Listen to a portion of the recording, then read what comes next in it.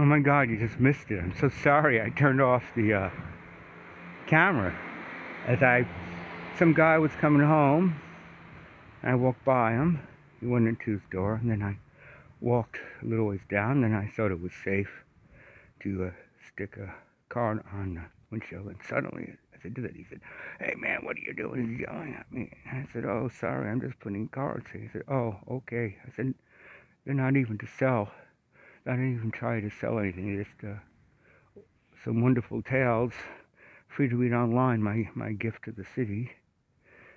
And said, "Oh, okay, sorry." I said, "Well, you know, COVID-19 has made the city quite spooky." He said, "Yes, it has." And then he went in. Oh, I wish I had caught that on camera.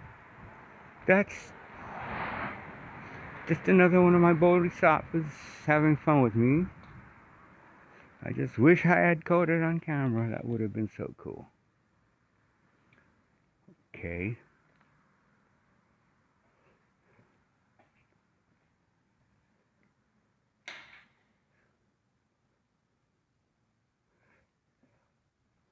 You'd think he'd want to come up and take the car to look at it to talk more about it, but oh well.